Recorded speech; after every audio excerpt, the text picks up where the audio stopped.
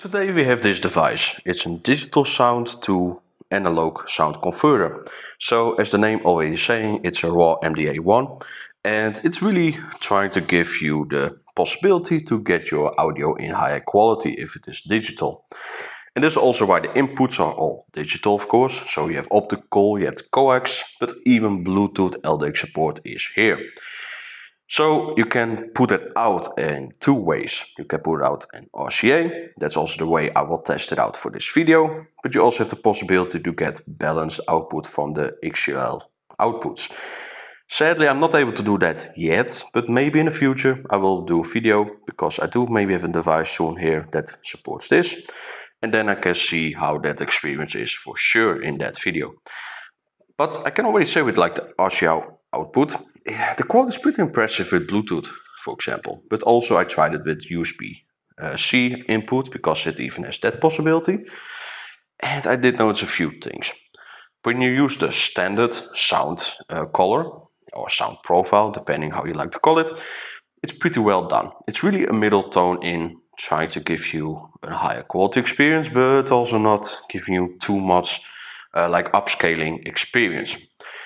I did notice if you use the other sound colors, you get a different kind of experience with minimal changes. If you use the tube, let's just say sound colors, you get a bit more warm sound and a bit more, I would say, a muffing bass. The bass is getting a bit more in control.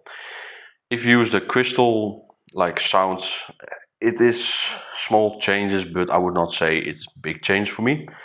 But you also have like the rich sound. And the rich sounds, you have also three versions of that. It's really more like boosting your treble bit, getting more clarity. I do think that the tube sound colors are the best on this device.